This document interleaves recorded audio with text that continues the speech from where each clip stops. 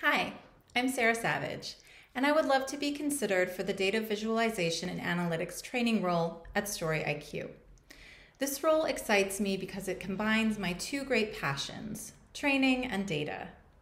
I spent 10 years as a middle school teacher, and in my most recent role, I had the opportunity to design and deliver data analysis training sessions for school leadership teams and groups of educators.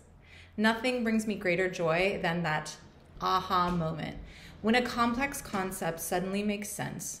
You know, that look on a session attendee's face when you just know that they not only understand the concept, but they are already thinking of ways that they can incorporate this new knowledge into their work. Spreadsheets and data visualization tools can be intimidating to people without a math and science background. But I truly believe that anyone can develop the data skills to help make their problem solving more efficient and their presentations much more dynamic. I'm living proof of that. An English teacher who majored in theater in college, who is now an Excel expert and very proficient at a number of other data tools. An unforgettable training experience starts with connecting to your audience. You've got the first 10 seconds or so, and that is it to really engage their interest. Starting with an anecdote that shows relatability is a tool that I often use to help them see me as one of them, as on their side, and not some dry lecturer or intimidating expert. Another technique for which I have my days as a middle school teacher to thank is that you have to be able to switch it up sometimes. If your message isn't landing, if it's too hot in the room, if your session was scheduled right after lunch, any number of factors can contribute, but we all know that glazed over look in an audience's eyes when you know they aren't absorbing anything. When my middle school students got that look, I would give everyone a movement break or play a quick round of musical desks. If all else failed, I would start singing my lecture points to them.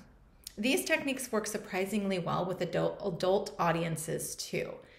I haven't sung to adult audiences yet, but I'm not ruling it out. Lastly, and this is actually the most important one for a compelling training session, is that the trainer has to truly be passionate about the subject. This is something that you just cannot fake. Someone who is genuinely passionate about the subject that they are teaching will always draw the audience in.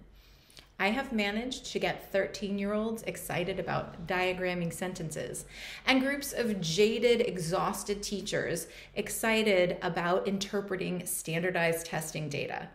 I feel confident that I can get corporate audiences excited about learning data visualization tools. One thing you should know about me is that I am very good at breaking down highly technical language into terms that anyone can understand. In my previous role, I was perched between the psychometricians and our customers, who were primarily school leadership teams with limited time and little to no background in statistics. Sitting in on meetings with the program directors, who both had PhDs, I learned about p-values, smoothing the data, item response theory, normative distribution curves, confidence intervals, margins of error. The slide decks would come to me with so much text, complicated graphics, too many numbers and tables. They made it impossible for the average educator to understand how to read them or to even know what they were supposed to be looking at. So I summarized. I made relatable comparisons.